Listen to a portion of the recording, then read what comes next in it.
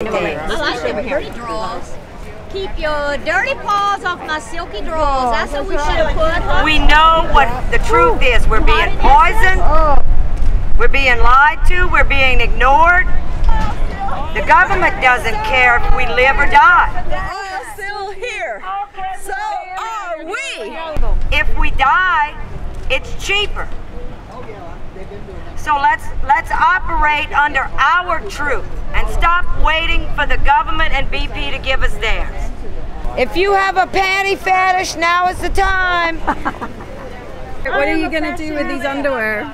Send them to BP. Say we all got our panties in a twist.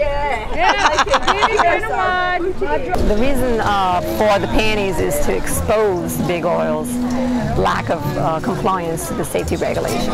Whenever you take your underwear off, you're exposed.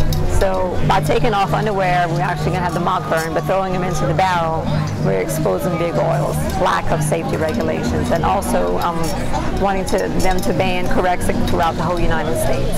So it's exposure.